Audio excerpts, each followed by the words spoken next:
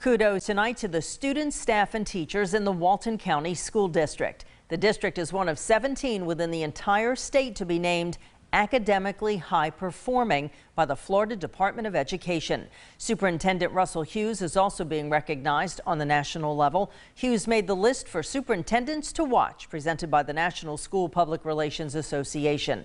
The organization says he was chosen for how he effectively engages the community through social media and their school website. Hughes tells News 13 he is truly honored, but says he was just doing his job.